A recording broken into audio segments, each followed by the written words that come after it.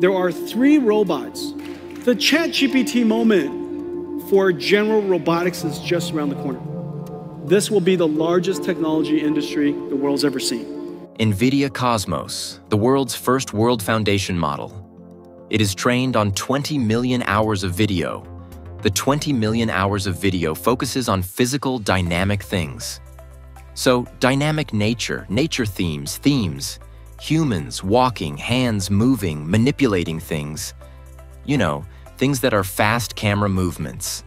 It's really about teaching the AI, not about generating creative content, but teaching the AI to understand the physical world. We're at an incredible time with robotics. The critical technologies necessary to build general humanoid robotics is just around the corner. And one of the critical pieces of technology is an AI model that understands the world. Just as we have an AI model that understands language now with ChatGPT and Llama and such. All of this is part of the Cosmos platform. We hope that this moment, and there's a small, medium, large, for very fast models, you know, mainstream models, and also teacher. Models, basically not knowledge transfer models, Cosmos World Foundation. Model being open, we really hope will do for the world of robotics and industrial AI what Llama 3 has done for enterprise. AI, the magic happens when you connect Cosmos to Omniverse, and the reason, fundamentally, is this. Omniverse is a physics-grounded, not physically grounded, but physics-grounded. It's algorithmic physics, principled physics, simulation, grounded system. It's a simulator. When you connect that to Cosmos, it provides the grounding, the ground truth, that can control and to condition the Osmos generation. Well, the first part of training an AI is you have to give them foundation knowledge. Yeah. Okay, common sense knowledge. The second part is you have to fine-tune them in skills. You have to teach them things. And the way you teach a general robotics is kind of like the way you teach a person. You show it to them. And so you use human demonstration and you show them this is the way you pick up a glass. But every time the glass is a little bit different, it's positioned a little different, the height's a little different, and the shape's a little different. And yet it's basically picking up a glass of water. And so using Isaac Groot, we could do a few human demonstrations, and then using AI, using Cosmos and Omniverse to generate a whole bunch of future versions of it. And so then we generate a whole bunch of versions of different sizes and different locations and placements.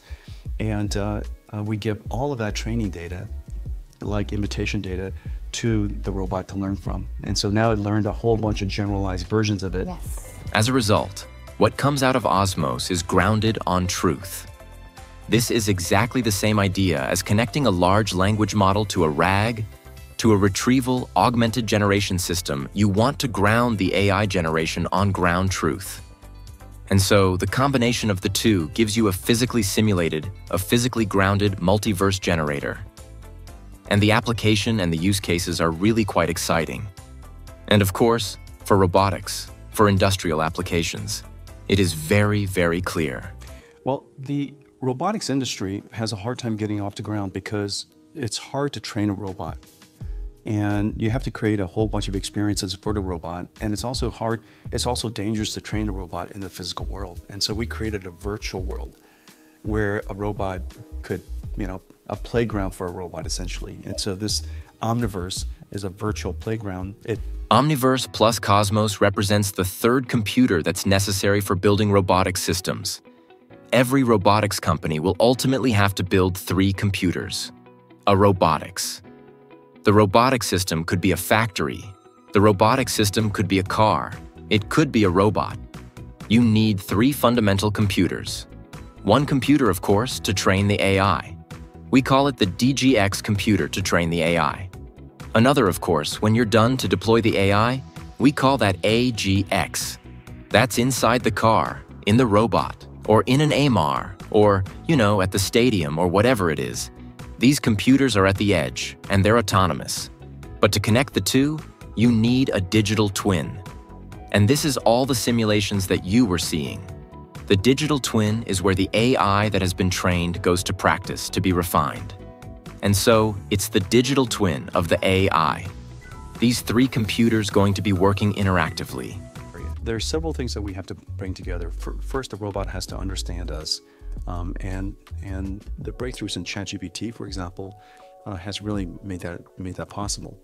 But what's missing is that we now need a AI that understands the physical world. It has to understand the dynamics of the physical world, like gravity, inertia, friction, and it has to understand spatial relationships and geometric relationships, and common sense things like object permanence and things like that. And so we went off to create essentially the ChatGPT or the llama of world models, and it's called World Foundation Model, just like a language foundation model. This is a foundation model that understands worlds. And so if we could create such a thing, and that's what Cosmos is, and we made it available openly for everyone, hopefully this will really ignite and accelerate the development of robotics. The ChatGPT moment for general robotics is just around the corner. And in fact, all of the enabling technologies that I've been talking about is going to make it possible for us in the next several years to see very rapid breakthroughs, surprising breakthroughs, in general robotics. Now, the reason why general robotics is so important is, whereas robots with tracks and wheels require special environments to accommodate them, there are 3 robots that we can make that require no green fields. Brownfield adaptation is perfect. If we could possibly build these amazing robots, we could deploy them in exactly the world that we've built for ourselves. These 3 robots are 1. Agentic robots and agentic AI because, they're information workers. So long as they could accommodate the computers that we have in our offices, it's going to be great. Number 2, self-driving cars. And the reason for that is we spent 100+ years building roads and cities. And then number 3, human robots. If we have the technology to solve these 3, this will be the largest technology industry the world's ever seen. And so we think that robotics era is just around the corner. The critical capability is how to train these robots. In the case of human-owned robots, the imitation information is rather hard to collect. And the reason for that is, in the case of car, you just drive it. We're driving cars all. Time in the case of these human robots, the imitation information that the human demonstration is rather laborious to do, and so we need to come up with a clever way to take hundreds of demonstrations, thousands of human demonstrations, and somehow use artificial intelligence and omniverse to synthetically generate millions of motions. And from those motions, the AI can learn how to perform a task. But now artificial intelligence is everywhere.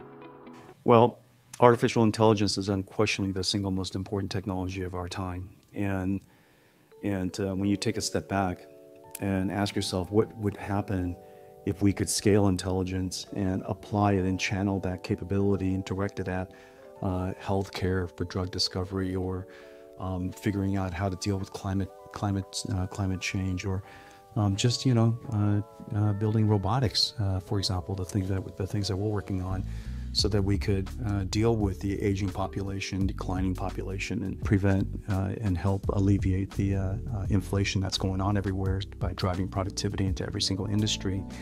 There's just so many things that artificial intelligence is going to impact, and so that's why, as a company, we're all completely into it. Now, artificial intelligence affects all of our other businesses.